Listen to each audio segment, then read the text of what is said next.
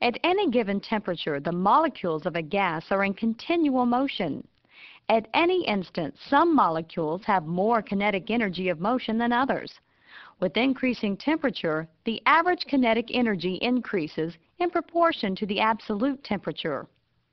This graph shows the distribution of molecular speeds for a particular gas at two different temperatures.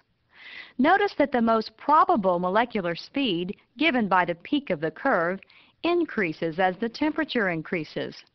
Here we see a mixture of two gases with different molecular masses, helium and neon.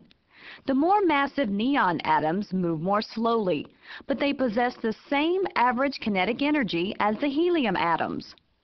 At a given temperature, the distribution of molecular speeds for helium is much more spread toward high speeds than for neon.